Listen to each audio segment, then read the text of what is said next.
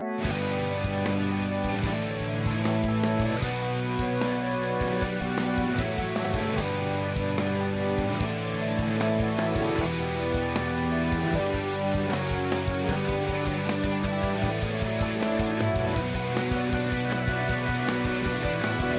what's going on, guys? This is Maury and Mark from the Erie Better Beer Bureau.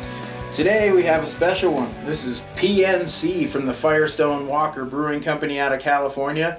This is an Imperial Buckwheat Stout, aged in tequila barrels. Weighs in at 13.7%, 450 cases produced, 12 months in the barrels, and 50 IBUs. This is a 2013 beer, the first time they've ever made this one. Yep. So we'll get into it, let you know what we think about it. Ooh, wow. Well, yeah, that's tequila. Holy yikes. And this is a fresh one, too. I mean, you know, they just produced this, and, man, yeah, it definitely smells fresh. It does. Tequila, I'm getting dark fruits. Chocolate, or dark roasted chocolatey. Oh man, that's amazing.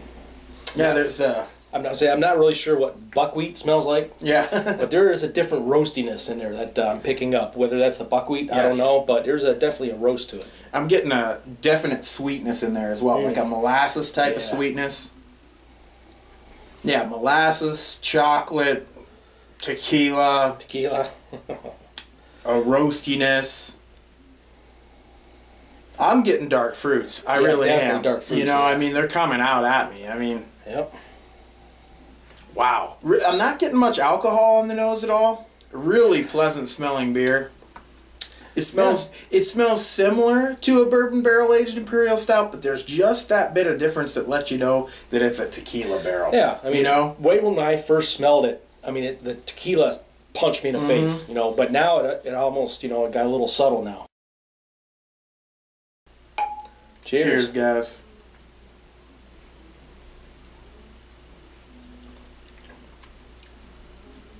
Oh, wow. Yeah. Oh, that's nice. That's a tasty beer. Wow. You know, it's not the darkest beer, like as far as imperial stouts go, but it has a really nice creamy texture. It is. That kind of creamy. You know, sweeps over your palate. There's a little bit of that, more of that sweetness there, like Definitely. a molasses light sweetness. I'm getting the tequila. Yep. I'm getting a little bit of chocolate. Yep, it has that warmth going down. Being as fresh as it is, I'm kind of surprised I didn't get more of the tequila. But right now it's a perfect blend. I mean, yeah, and I honestly, I just got more tequila on that second sip than I did on the first one, especially on the back end. There's like a little bit of a tequila finish on there. Yeah, and the dark fruits are popping out. Yeah, too. absolutely. Yep. And I think it's the tequila that's on the finish gives it a little bit of an alcohol taste on the finish. But I don't mind that at all. Not at all. And for 13.7, it's still really well hidden, so yeah. I'm not trying to say it's too boozy or anything, but it's noticeable. Like, I'm getting it a little bit. Yeah, and that, you know, you're talking about the creaminess and the mouthfeel. And, you know, being as high a percent this is, it still has a nice, creamy, you know, frothy head around the edge.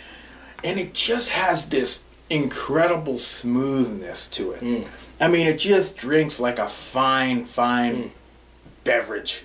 I mean, it just does. It's smooth. Yep.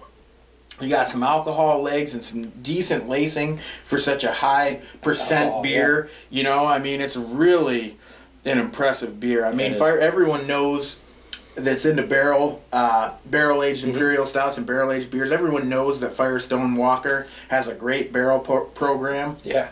And this beer is just a testament to that. Alright, so for the PNC from Firestone Walker out of California, I'm going to go ahead and give this beer a 4.75 out of 5. It is up there with some of the best barrel-aged stouts I've ever had. Like I've mentioned earlier in the review, it's incredibly smooth. You get just enough of that boozy tequila character on the finish. Chocolate, dark fruits, tequila. It just has a little bit of vanilla from the barrels.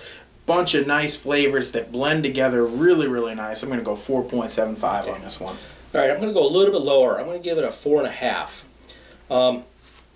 You know, all the stouts that we've had, I tell you what, this is up there. It's exceptional. The flavors that are in there, they all balance perfectly. Nothing like overrides the other one. I got to think though that give it a good year on this thing.